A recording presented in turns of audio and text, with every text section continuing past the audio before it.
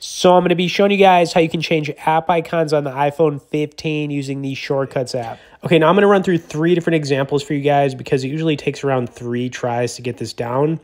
But when you have the Shortcuts app open, you want to click on the plus icon in the top right-hand corner and then tap Add Action.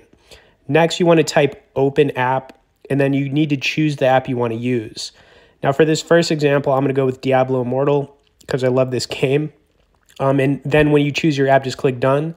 All right, then in the top with the arrow pointing down, click Add to Home Screen.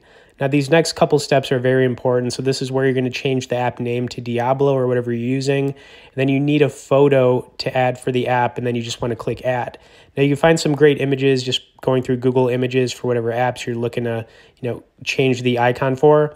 Okay, then when we go back and you can see it's been added, and let's open it, and boom. All right, it's that easy, guys.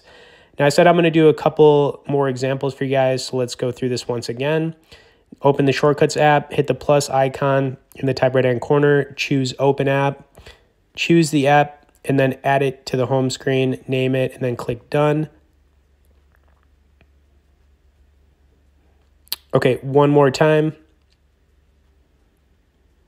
Okay, hit the plus icon, choose Open App, choose the app, then add it to the home screen, name it, and click Done.